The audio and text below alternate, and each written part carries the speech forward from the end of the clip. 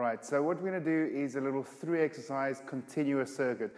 The point of this is basically we're going to be working core, we're then going to go into resistance, and then we're going to end off with some plyometrics and a little bit of cardio. So it's just going to be 3 exercises. You set your interval timer for 40 seconds work, 20 seconds rest, and 12 intervals. So 3 exercises, 40 seconds work, 20 seconds rest, 4 rounds, and that's going to be your 12 minutes. Your first one you're going to do is what we call a Spider-Man plank. So we're just going to get you in a plank position, right? Making sure elbows underneath the shoulders, and from here we're just going to try and touch the knee, okay, on the upper arm, okay, and we just keep alternating for your 40 seconds. You then got a 20-second breather, just go onto the knees, take a few deep breaths. We're then going to go into a knee tuck press up. So we're going to start you off in a press up position.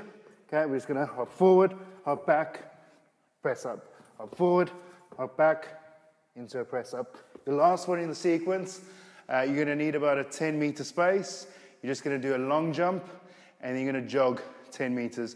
The exercise is an explosive long jump. The little jog is just to get from point A to point B. So don't concentrate on the jog, concentrate on the explosive jump. So using the whole body, swinging the arms back. Okay, you're just going to jump as far as you can.